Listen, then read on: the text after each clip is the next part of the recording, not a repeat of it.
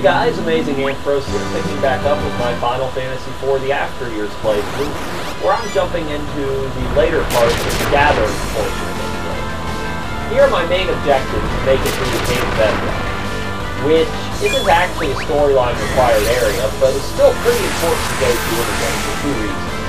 One is that we get a couple of pieces of really awesome equipment for Edge near the end of this area, and two, which is really even more important, is that we get the tails here by trading with the tail collector.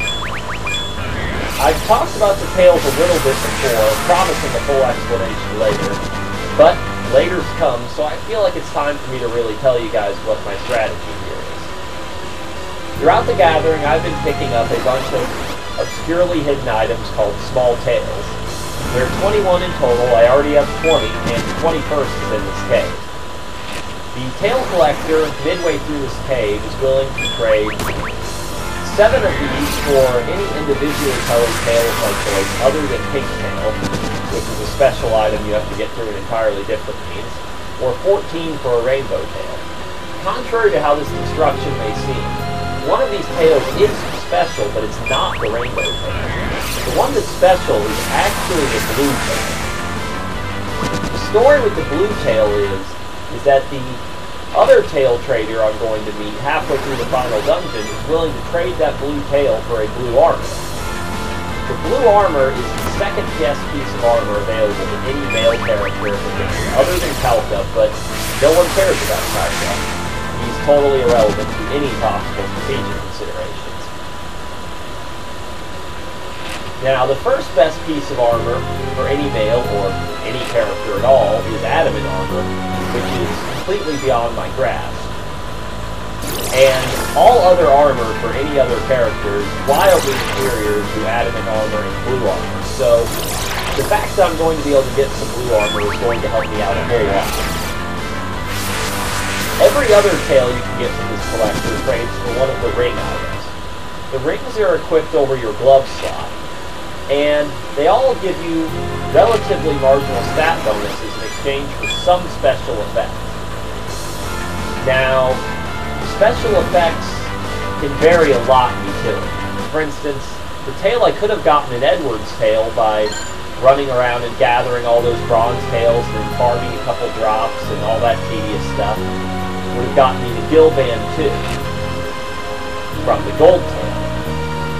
But that's not really useful to me because that just gets me more money from encounters, and what do I care about that, honestly? So what I'm going to go for is 2 blue tails for the armor, and then a white tail, which trades for the Rapid Ring V2. The deal with the Rapid Ring V2 is that it decreases the charge time of any move. That means spells cast faster, command moves like jump come out faster.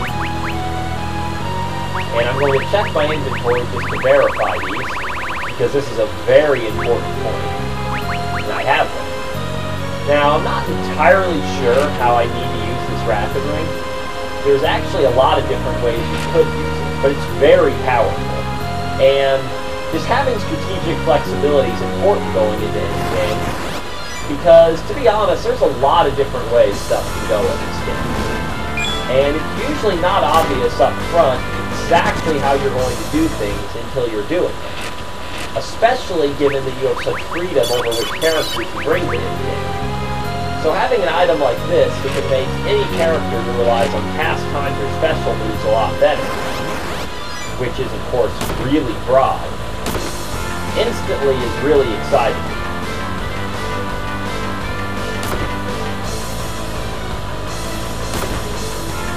But those aren't going to get to play out for quite a while, because, like I said, the guy you trade with halfway through the final dungeon. Then again, we're very close to the final dungeon, so while it is still a ways, it's less of a ways than you might suspect. For now, though, I have to get through this cave, and the enemies are being kind of a jerk, but I think I'll live. There is a place I'm able to use tents later on, and that'll be important because I can go into the Marquis Malboro at the end as well prepared as possible.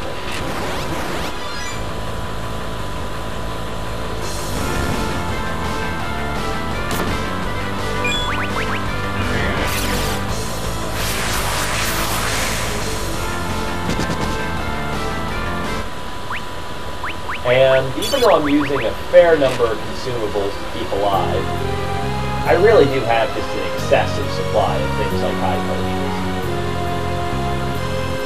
That's on purpose, though, because I've known all along that an item like that can be very important to my future success and happiness, so I make sure to keep a good supply for a rainy day.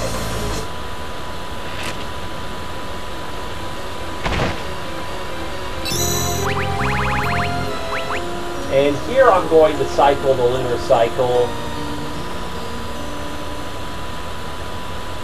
4 times back to full moon, which I'm not sure if it's truly the best choice. Which you'll see why, because Golbez actually can't output damage as reliably as I'd like in this fight. But it does reduce the damage the enemy does with most of his attacks, and that probably overall makes it worth it.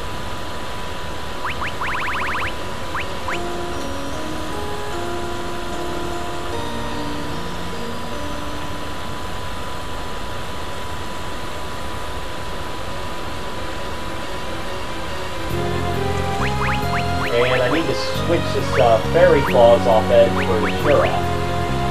That just powers him up an awful lot. And now we see this scene, because our path to the Tower of Babel is blocked. And there's actually no way through. We're never going to get through. But there is a guard anyway that we are going to get to kill.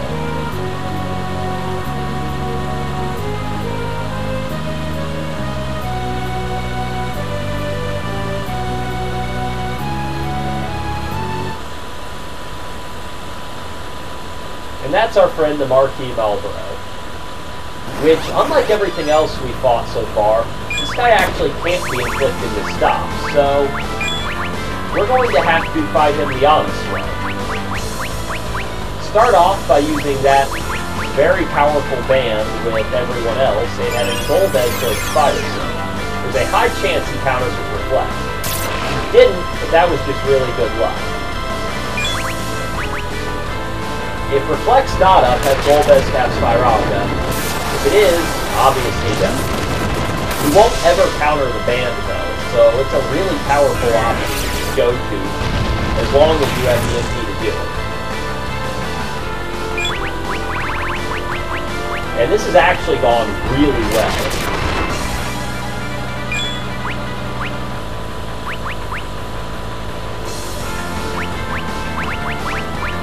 Unfortunately, he just killed Luca.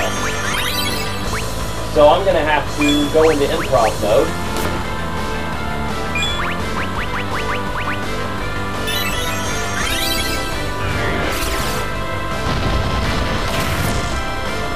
Hopefully he's close to dead now. So I won that, but as you can see, if he chooses to Earthquake a lot, or keeps Reflect up, or does both, that guy can become nasty. If you don't know what you're doing to kill him fast, have fun.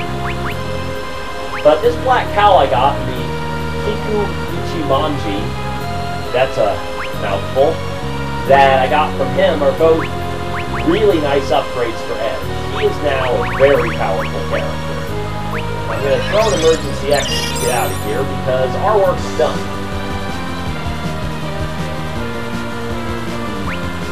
And there's one more thing we have to do before the story will let us go to Baron Castle, and it's something we want to do anyway.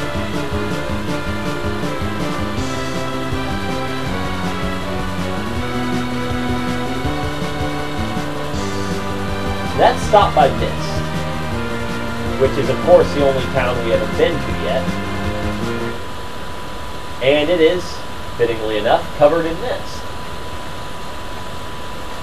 But we know what causes the mist of mist. It's the Mist Dragon. And since we've rescued all the other Eidolons, though if you killed them, this happens too, then we're going to get back the Mist Dragon Viridia, which those who played the original might remember. The Mist Dragon is her best low-ranking Aeon. Or not Aeon, Eidolon, I'm sorry.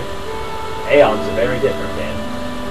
But it's not as good as Leviathan or Bahamut. We're not going to get those back for quite a while.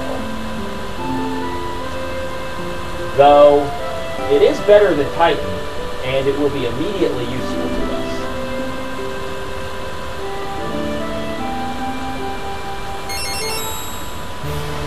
Because right after this, we're going to be on our way to what is a very dangerous boss fight.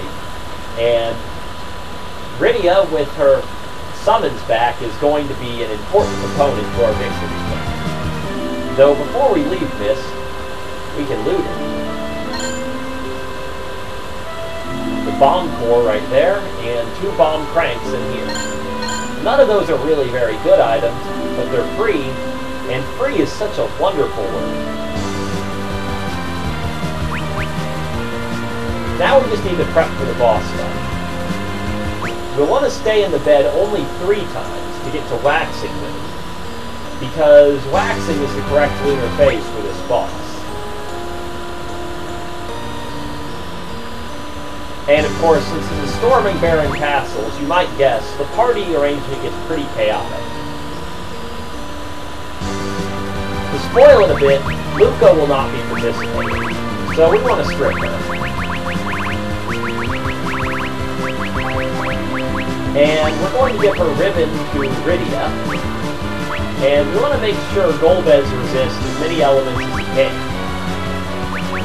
Which basically means the diamond shield needs to be replaced with either the flame shield or the ice shield. I'm going to go with the ice shield, and just hope that I don't see Blizzaga targeted at Golbez too much.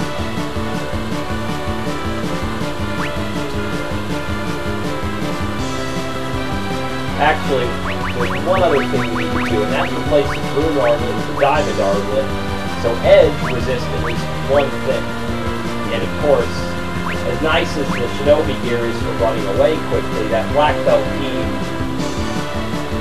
gives him the power he needs. And I'm going to break segment here, so I'll be able to go into this fight full force next time. See you then.